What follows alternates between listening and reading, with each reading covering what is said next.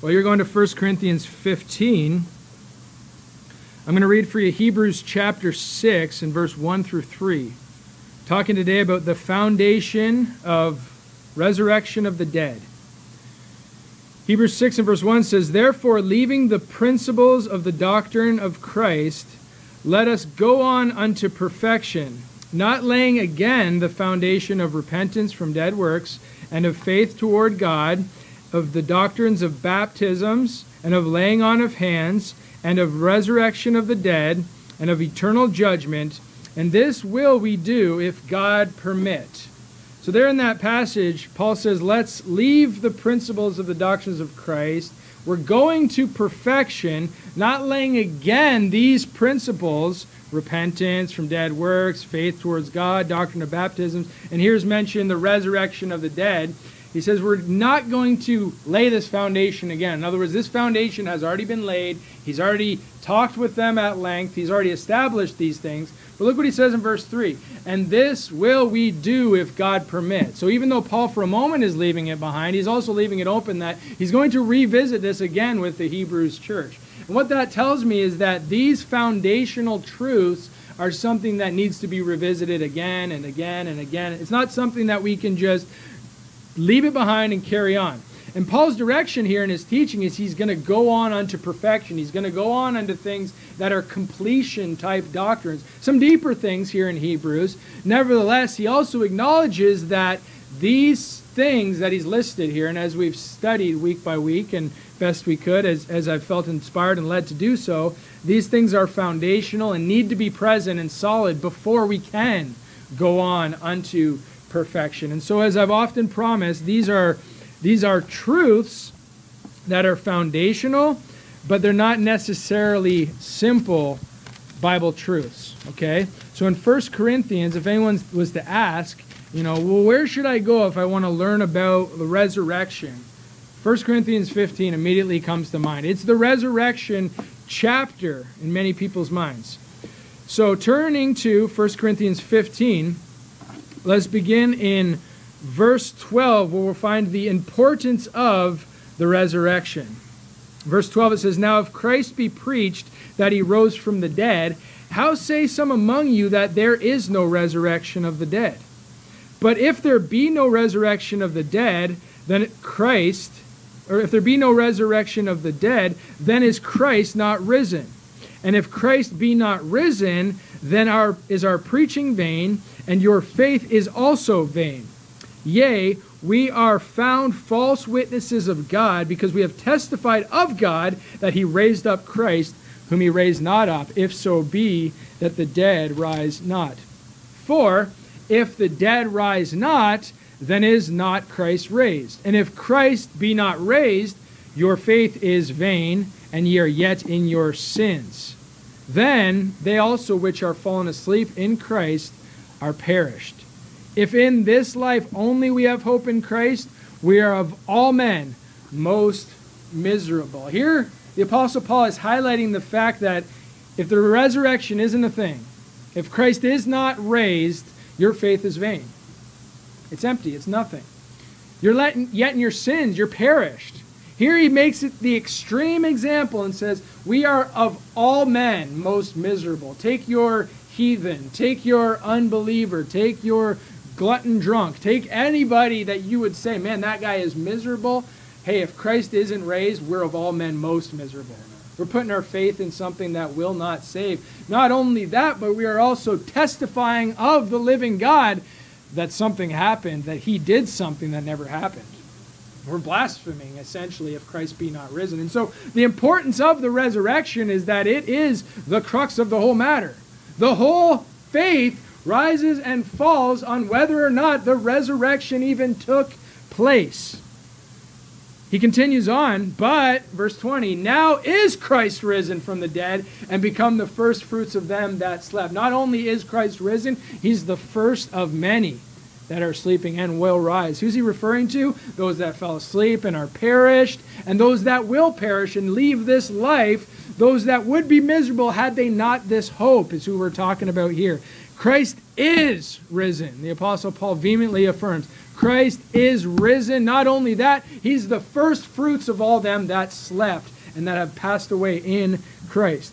That's the importance of this resurrection. It's paramount. It is the most important thing to the faith that we are now gathering around. If there's no resurrection, let us eat and drink. Tomorrow we die. Let's go home, people. There's no hope. There's nothing to this, okay? But the resurrection did happen. Yay. Now is Christ risen. He's alive, alive, alive forevermore. My Jesus is alive forevermore. Amen. That's the importance of. Now let's look at the potency of the resurrection. Verse 34, awake to righteousness and sin not. For some have not the knowledge of God. I speak this to your shame. The potency of this resurrection is that you can awake or resurrect or arise to what? Righteousness and sin not. Awake to that. Be aware of that. Awake to righteousness. It's that same statement that we're studying out in Ephesians chapter 2 and verse 10, where it says, of the saved, they are saved unto good works. Awake to righteousness. God rose you for a purpose. You were dead and now you are alive. Awake unto righteousness. Or the opposite is true. And in this very verse 34, I speak this to your shame. Either awake to righteousness or be ashamed, okay, is what the Bible is referring to here. Now go to Ephesians chapter, you can leave a bookmark there in Corinthians, it's not too far. Ephesians chapter 5, where we will talk about that same statement, be ashamed. In Ephesians chapter 5, and in verse 12, you're just a few books to the right there, Ephesians chapter 5 and verse 12,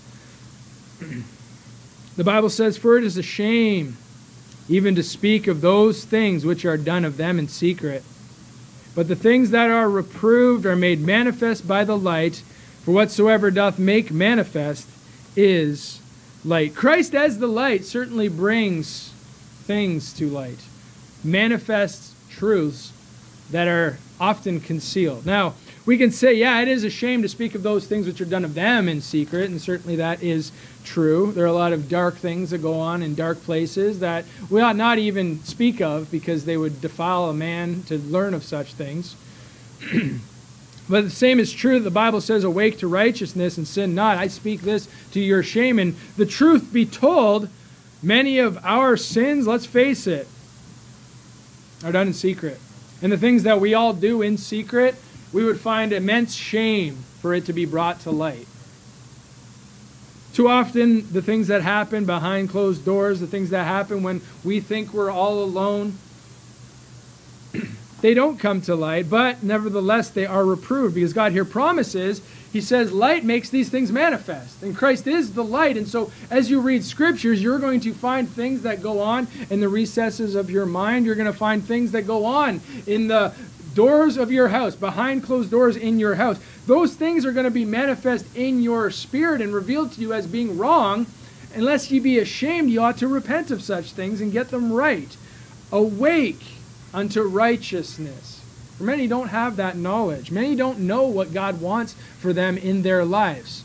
When God shows you something and you're like, yeah, I often do that, you got to just awake to that thing. Be aware of that. God made a light shine on that thing for a reason because he wants you to remove that from your life. Christ, the light, brings the secret things of your heart and the secret things of your bedroom, your closet, whatever, to manifest. He shines the light to reprove you so that you can get it right. Verse 14 continues on and says, wherefore he saith, awake, thou that sleepest, and arise from the dead, and Christ shall give thee light. And we ought to want that. As Christians, we ought to want Christ to shed light on our darknesses. We ought to want Christ to encourage us to wake up, arise from the dead, and get light that he has given. We got to wake up, go to the Word, sheds light on us. Thy Word is a lamp unto my feet and a light unto my path, and that Word will reveal unto you, will reveal unto me things that are not right so I can get them right. Awake, thou that sleepest, arise from the dead, Christ shall give thee light. You ought to want that. Verse 15, it says, see then that you walk circumspectly, not as fools, but as wise. They call these things spectacles, right? These glasses, spectacles. Circum, that's the first part of a circle. So what do? You walk circumspectly, using your eyes, using your spectacles, looking around all the time. In other words, as you walk, you ought to be aware of your surroundings. Don't go to that place, don't go near that place. I used to haunt that place. I know there's people in that place. There's different things that as you're walking, you can walk wisely by avoiding certain things. Why? Because you're circumspect, looking around, watching for areas that you could stumble in. Right? You can walk a path through the woods quite often, just fine and dandy if you're watching where your feet are. You're not going to trip over any roots, fall into a pothole, get tripped up on whatever because you can see it coming. But remove the light and go for that same walk and you'll be on your face hundreds of times. Walk circumspectly, not as fools, and walk in the light that Christ has given us and promised us. Verse 16 continues, redeeming the time because the days are evil. Redeem. Don't waste time. Take it back. Don't be just flippant with it and let it fall and let it go and use it for whatever. Take it back. Redeem that time. Redeem it. Bring it to you and use that time. Don't waste it. Never was it more true than in these last days that time is short. Time is fleeting. Redeem it. Why? Because the days are evil. And we are in evil days today, Christian. Verse 7, it says, wherefore be ye not unwise. 18 in the first part says, but be not drunk with wine, whereas in excess. Okay? So what this is saying is that the unwise are drunk with wine. And there's excess there. And they're not thinking clearly. And their mind is mush. And they're unwise. And they're unskillful. And they're unlearned. And they're drunken fools as a result. But if you go back to the second part of verse 17, the contrast is, but, so don't be unwise, but understanding what the will of the Lord is. The most unwise thing you can be, the thing that stamps you as unwise, is if you don't know God's will. You need to know God's will. Because if you don't have it, you don't want it, you don't need it, you're a fool. The Bible clearly indicates that. The second part then of verse 18, but be filled with the Spirit. Understanding what the will of the Lord is and being filled with the Spirit are synonymous. Now, how do we get filled with the Spirit? How do we get to the point where we are not unwise, where we are not drunk with wine, whereas in excess? How do we get filled with God's Spirit? Look at verse 19. Speaking to yourselves in psalms and hymns and spiritual songs, singing and making melody in your heart to the Lord. And I would encourage any one of you, if you don't have one of those hymn books at home, take it with you. You don't know all the hymns, but certainly you know some of them. Start to read through them. Start to hear them. There's great doctrinal truths in there, and as you sing them, you'll find that they'll commit to your memory even more. You really want to jumpstart your memory of Scripture verses? Go online and type in song verses or Scripture, King James Scripture songs or something like that. And what you're going to get is all the same Scriptures from the Bible in song form. Do you know what happens when you put something to song? It gets in your mind really quickly, doesn't it? All of you can remember a rock song that you heard when you were 5 years old, right? That didn't have any problem sticking in your mind, right? But it's hard for us to memorize Scriptures. Well, use that trick. God used song to put it into our hearts for a purpose. His biggest book is the book of Songs, the book of Psalms. He wanted Israel, he wanted God's people to memorize large portions of Scriptures, and the best way to do it, speaking to yourselves in psalms and hymns and spiritual songs, singing and making melody in your heart to the Lord. That's how you get filled with God's Holy Spirit, having truths constantly inundated through your heart, melody flowing through your veins, hearing the psalms, hearing the spiritual songs, singing doctrinal truths all day, every day. Pray to God about this. I had a problem where I was constantly having the rock songs that I had loved before in my mind. And I prayed, God, would you have me to wake up every morning and instead of hearing that chunking guitar and those loud drums ringing in my head, could I hear some psalm? Could I hear some spiritual song? Could I hear any hymn at all? And then next morning I remember waking it up and hearing, Jesus loves me, this I know. for the Bible tells me so. And that song went with me the whole day. And then more and more I added to the repertoire, and I asked God to memorize more verses and more psalms. And that became the melody of my heart, the memory of my life, the melody of my walk. And you need that to be full of the Spirit. Awake, thou that sleepest, be full with the Spirit. Don't be unwise, don't be drunk with wine, but know the will of God by getting full of the Spirit. Verse 20 continues, giving thanks always for all things unto God and the Father in the name of our Lord Jesus Christ. The next thing that'll get you awake, have you be a resurrected, alive believer, is to be thankful. All things, okay? You know what all things is? That's all things, okay? We're not Calvinists. We don't reject that word all. All, that means everything. That means your ups, that means your downs. That means your pains, that means your rejoicings. That means your sufferings, that means your successes. Rejoice in the Lord always. And again I say rejoice. Rejoice in the Lord always. And again I say rejoice. Rejoice, rejoice, rejoice in the Lord always. And there's another one that just comes to my head because I've learned it by song. I jingle, quick little song in my head, and now I have Colossians in my mind and in my heart, ready in a moment to remind myself, this situation is really hard. I got to rejoice in it. I got to be thankful. I got to be happy. I got to be following Christ and give thanks to Him always for all things in the name of the Lord. And that's how you can be an awake, resurrected believer even today when things are tough.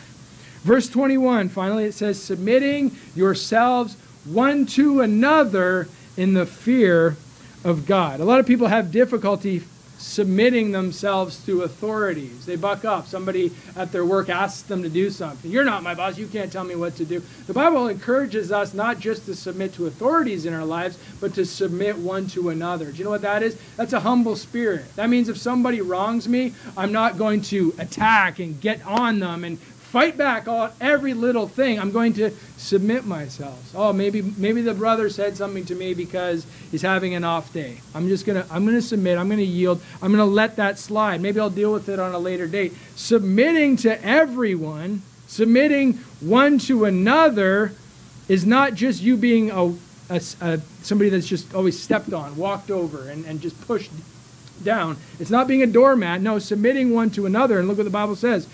In the fear of the Lord. Okay? That's just putting God in His proper place and putting yourself in the proper place under God. Be humble. Be submissive. The acronym goes this way. The joy that Christians ought to have is when you put Jesus, others, before yourself. Okay? That ought to be the order. Submit yourselves one to another in the fear of God. And that's joy in the Christian life. That's putting others first, putting Jesus above all things.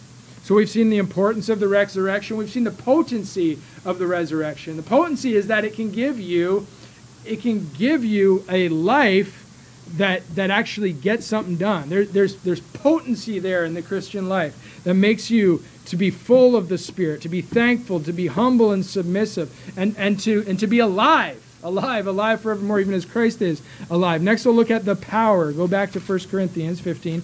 The power of the resurrection. The power of the resurrection in 1 Corinthians 15. Let's look at verse 42. So also is the resurrection of the dead. It is sown in corruption. It is raised in incorruption. It is sown in dishonor. It is raised in glory. It is sown in weakness. It is raised in power. It is sown a natural body. It is raised a spiritual body. There is a natural body and there is a spiritual body. And so it is written, the first man was made a living soul. The last Adam was made a quickening spirit. Albeit, that was not first which is spiritual, but that which is natural, and afterward that which is spiritual. The first man is of the earth, earthy. The second man is the Lord from heaven. As is the earthy, such are they that are earthy.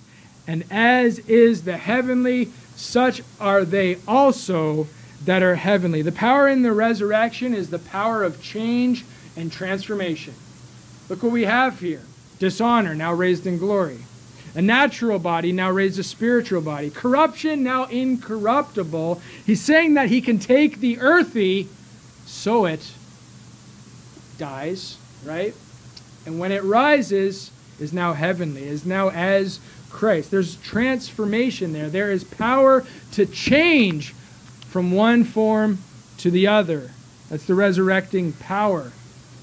Verse 49, it says, as we have borne the image of the earthy, we shall also bear the image of the heavenly. Now, talking to believers, that's a for sure promise, because as we have borne the image of the earthy, which we all have, as we were born in Adam, we certainly bear that for a time in our lives, some of us longer than others, but the promise is still the same. As we have done that, and that was a sure thing, now that you are born again, we shall bear the image of the heavenly. That is a promise of a time to come, of course. That is a promise of a transformation that will take place at that last trump, at that last day when trumpet sounds, and we shall be changed, the Bible says in verse 52, in a moment, in a twinkling of an eye, at that last trumpet, for the trumpet shall sound, and the dead shall be raised incorruptible. That's transformation. That's the resurrecting power of God in our lives. But while that transformation is not manifest today, it's certainly promised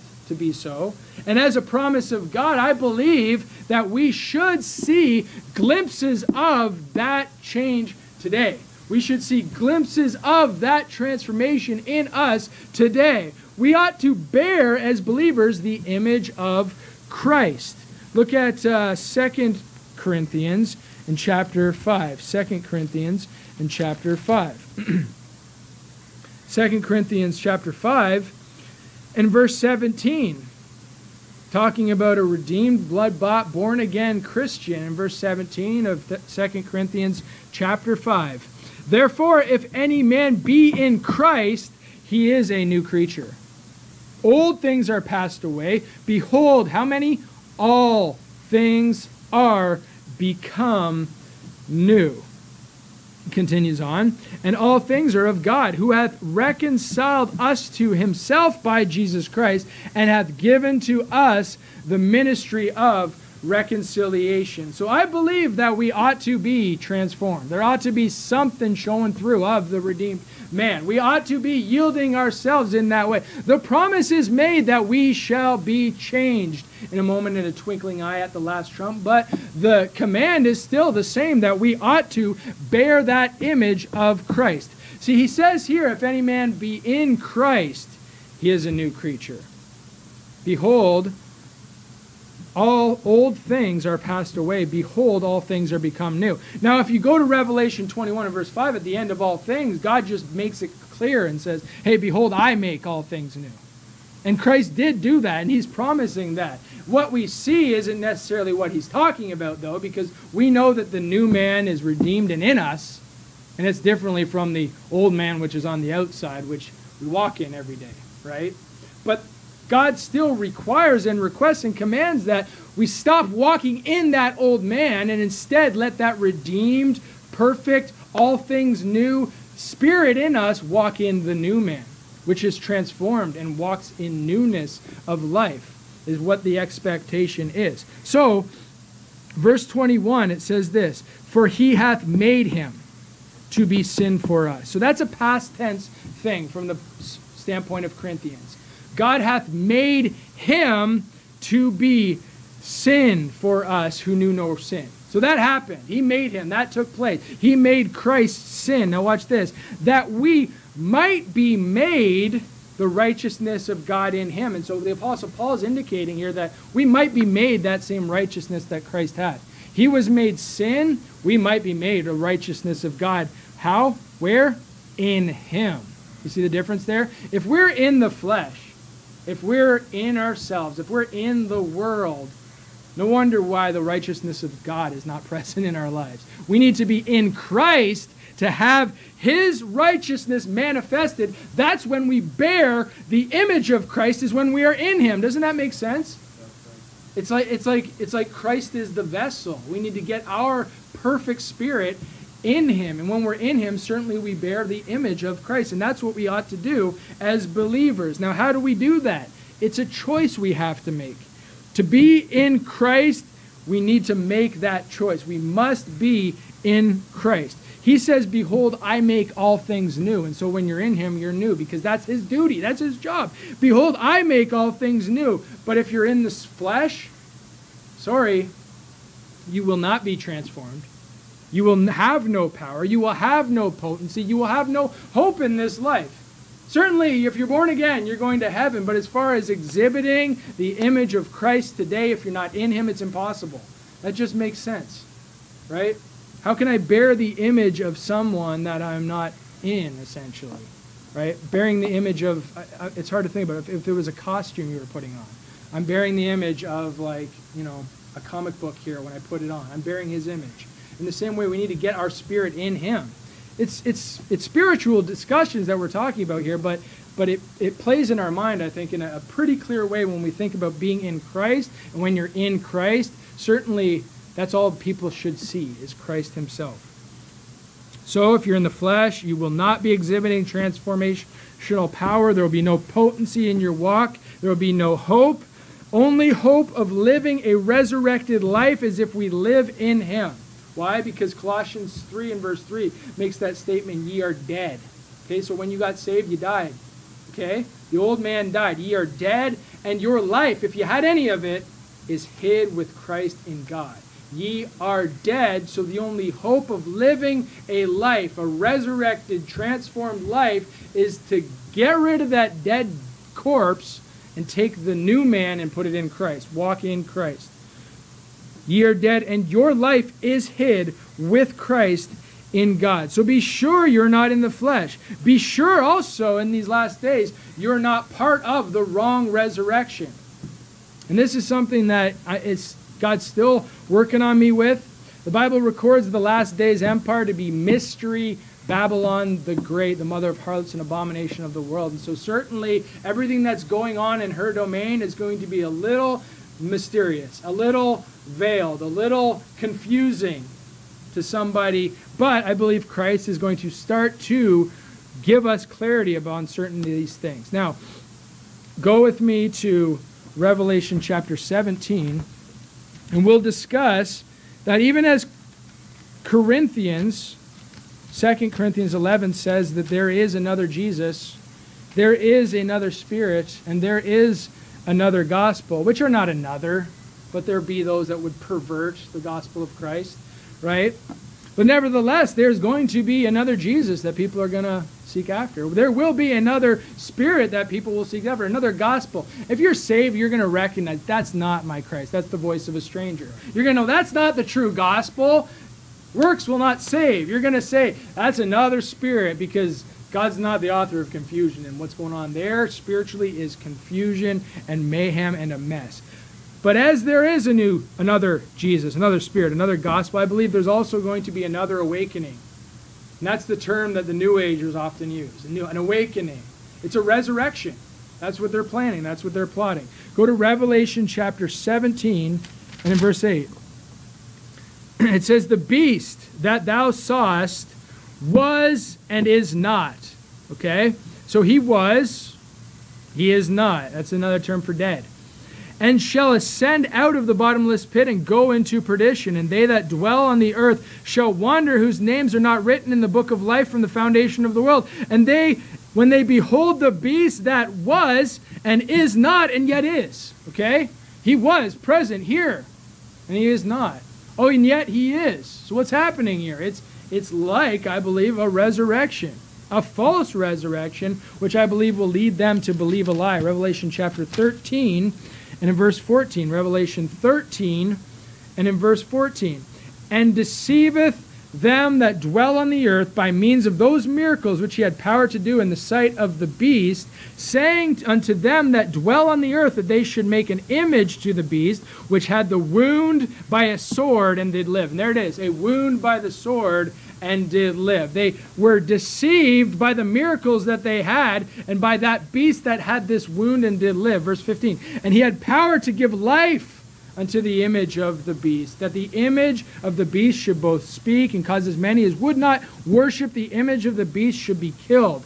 And he causeth all, both small and great, rich and poor, free and bond, to receive a mark in their right hand or in their foreheads, and that no might buy or sell, save he that had the mark or the name of the beast or the number of the name. Here is wisdom. Let him that hath understanding count the number of the beast, for it is the number of a man, and his number is 666. And so these take a mark in their right hand or forehead to be a part of the economy, to be a part of society, because they were deceived by one that had a sword wound and lived, and life was given as a result of the false prophet, this other beast here that is mentioned. And so deception happened as a result of this false awakening or false resurrection. And people want to join and be a part of this.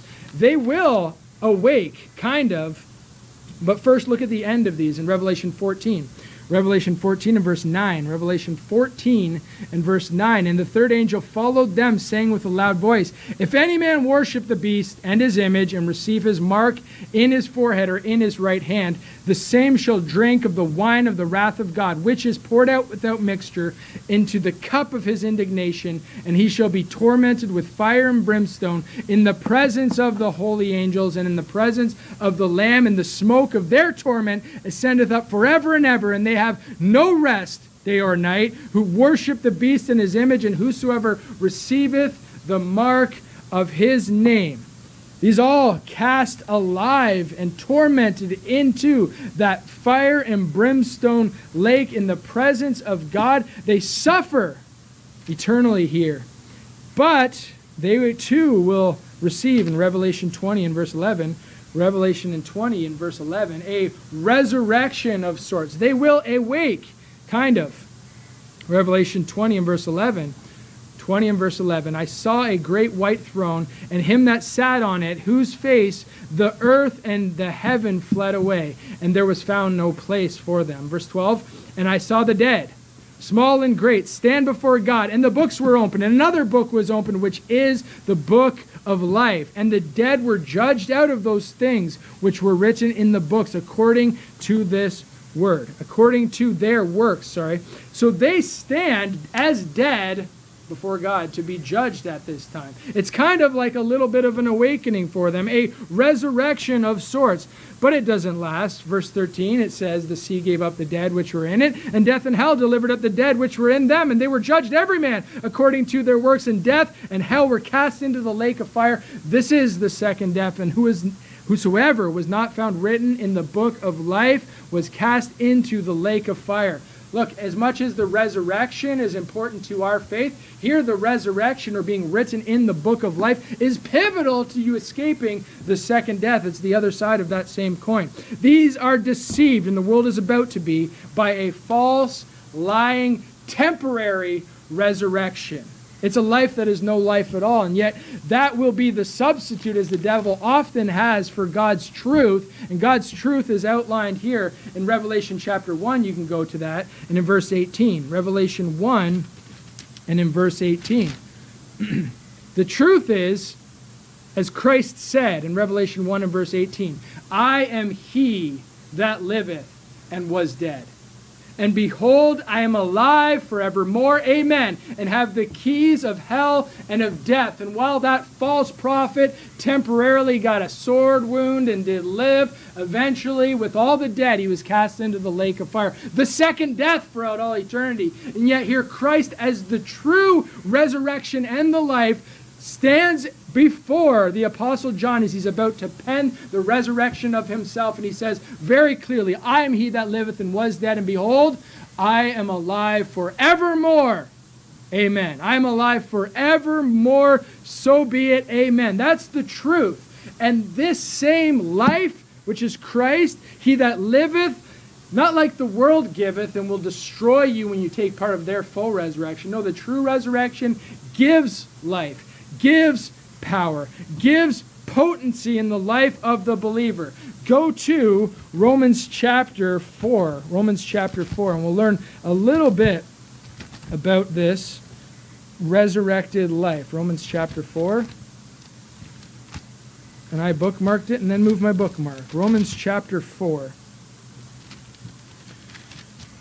Jesus is the true resurrection and the life. He said that in the scriptures. I am the resurrection and the life. He that believeth on me shall never die. Believest thou this? And here in Romans chapter 4 and verse 25, it talks about Jesus, our Lord, who was raised up from the dead, who was delivered for our offenses and was raised again for our justification. So Jesus died for our offenses. He died for our sins, the Bible says in many places. The purpose of his resurrection then here is very clear, for our justification. To make it just as if I have never sinned is that phrase we like to use about being justified. Just as if I had never sinned is what that means when I stand before God.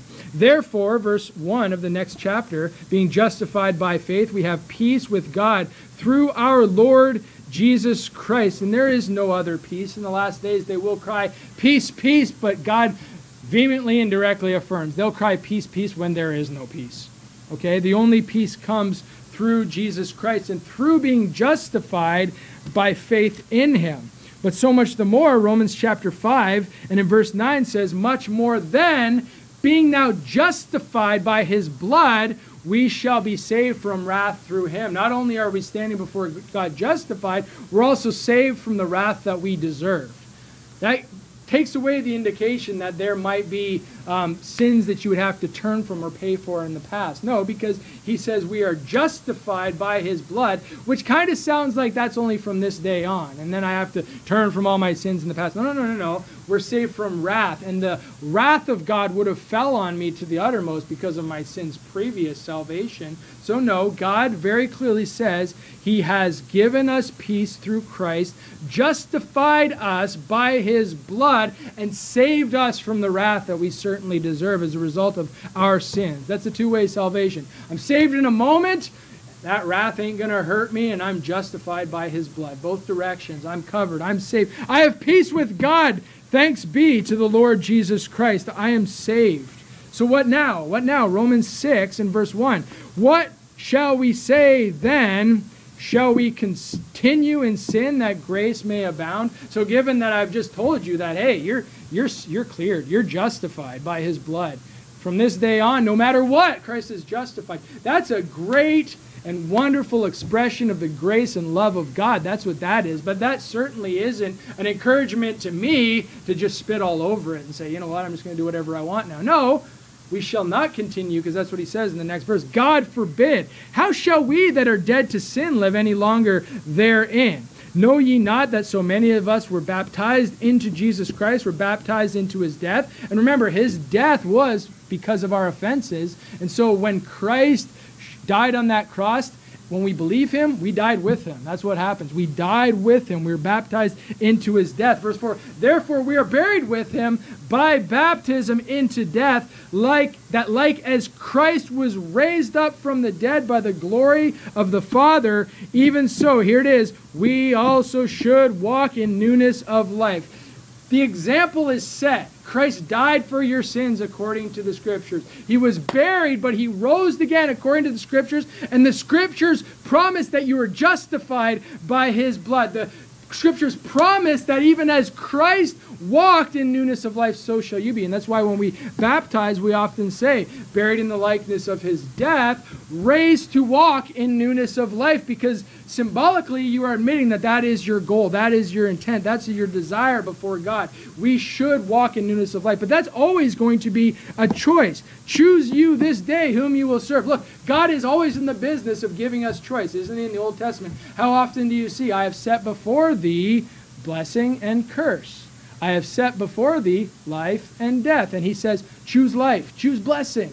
Choose that you have to make that decision. And even when Christ saves us, the same is true. We should walk in newness of life. Walk in newness of life. That's what you should do. I want you to do that. Shall you continue in sin, that grace may abound, and you'll continue to reap more of God's wonderful grace to you because you're just continuing in sin? God forbid. You're dead to that. Don't walk in the old man. Walk in the new man. That's what you ought to do. Walk in Christ. And that's what I said. When you're in Christ, you're bearing the image of Christ, and you are showing the example that Christ gave on this world in your everyday life. But it takes yielding. It takes you deciding to put his desires before your own. Verse 5, for as we have been planted together in the likeness of his death, we shall also be in the likeness of his resurrection, knowing this, that our old man is crucified with him, that the body of sin might be destroyed, that henceforth we should not serve sin. Don't serve sin, but serve Christ. Yield unto him. Look at verse 11. Likewise reckon, like set it so, and say, stamp it. This is it. This is the truth. Reckon ye yourselves to be dead indeed unto sin. Remind yourself every morning, I'm dead to sin. But, watch this, alive unto God through our Lord Jesus Christ. Again, that's just indicating our life is in Christ. It's in nothing that I can do, but simply life is in Christ. And I need to decide to yield to it. Verse 13, neither yield your members as instruments of unrighteousness unto sin, but watch this, yield yourselves unto God as those that are alive from the dead, and your members, your body parts, as instruments of righteousness unto God. In other words, give yourself unto God. Yield yourself unto God. When you hear his command, enter in. Just say, yes, Lord, I will do it, and set yourself to do those things. Walk in Christ, and thus show forth that everlasting life by faith. Show forth that you have died and rose from the dead. You are a new creature in Christ, and walk in Christ. The Bible says that faith without works is dead, right? And we're to be resurrected. We are resurrected. The promise is there. Nevertheless, a lot of us just don't bear that image of Christ. Why? Because we refuse to yield. Faith without works is dead. If you're dead, it's because you're not walking in newness of life. If it's dead, you got no fruit of holiness in your life. If you're dead, there is no change. There is no growth. But God has called us to resurrected living. He has caused us to be, even as Christ rose from the dead, you should walk in newness of life. That's what God wants from us. We're asleep. Proverbs chapter 6. We are asleep. Proverbs chapter 6. This will be the last place I go, I think. We are asleep. We are dead. We need to awake. Awake, thou that sleepest, and arise from the dead. Christ shall give thee light. Proverbs chapter 6, and in verse 9 it says, how long wilt thou sleep, O sluggard? As we often say to people at the door, it's easy to get saved. It's hard to walk the Christian life. And if we're not walking in the Christian life, quite often it's just because we're lazy. We don't want to read. We don't want to pray. We don't want to seek God. We don't want to get involved. We don't want to, right? Okay? Hey, I'm with you on this. Don't think I'm picking on anybody. How long wilt thou sleep, O sluggard? When wilt thou rise out of thy sleep? Have you ever heard that when you rolled over and hit the snooze button? Oh, I hate that. I'm like, I need 10 more minutes, and the Holy Spirit's just like, how long wilt thou sleep? And it's like, when wilt thou arise out of sleep? And this is kind of the thoughts that cross your mind sometimes when you're feeling a little more carnal, a little more fleshly that day, week, month, however long you've been in that slump, right? You had a little sleep, a little slumber, a little folding of the hands to sleep. You know, when you cross your hands across your belly and just lean back in your chair a little bit, stretch out. Oh, yeah. Verse 11, so shall thy poverty come as one that travaileth, and thy want as an armed man. That will catch up to you, and that armed man will enter in. You will be impoverished. You will be robbed. You will be destroyed as a result. And today is not a good time to be asleep. It's not a good time to be slumbering. Spiritually speaking, we need to awake. Awake thou that sleepest, and arise from the dead, and Christ shall give thee light. We need to walk resurrected lives. We need to live resurrected lives. Follow the example of Christ. In John chapter 9 and verse 4, Jesus said, I must work the works of him that sent me. While it is day, the night cometh when no man could work. And Christ said, I am the resurrection and the life. He said, I am the light of the world. A city that is set on a hill cannot be hid. Oh, wait, no, he didn't say that. He said that to you. Ye are the light of the world. A city that is set on a hill cannot be hid. And Christ, while he was here, said, hey, the night cometh when no man can work. I'm here to work the works of him that sent me. He said, as long as, yes, I am in the world, I am the light of the world. But now he says to each one of us, ye are the light of the world. Ye ought to be alive. Ye ought to be awake. You ought to be in the fight. You ought to be working the works of him that sent you. And Christ sent you. Even as the Father sent Christ, so send I you, he says. He wants us to follow in his footsteps. And Christ died. Yep, you died when you got saved. You were buried. Yep, with him in baptism. You rose from the dead. Even so, you should walk in newness of life. And that is the foundational truth of the Christian life. You need to be alive. You need to be awake. You need to be walking in that same newness as Christ did. You're resurrected today. Yeah, one day you'll be resurrected, given a whole new body. It'll be a lot easier to walk in the Spirit when you don't have this flesh bugging you. But hey, God promises your flesh is dead. Have you reckoned that so? Have you reckoned that your flesh is dead? That old man is dead? Or are you just constantly letting him get up and resurrected and walk around? No, every time he gets up, remind him, hey, you're dead. Put him back down. Walk in Christ. Show his image.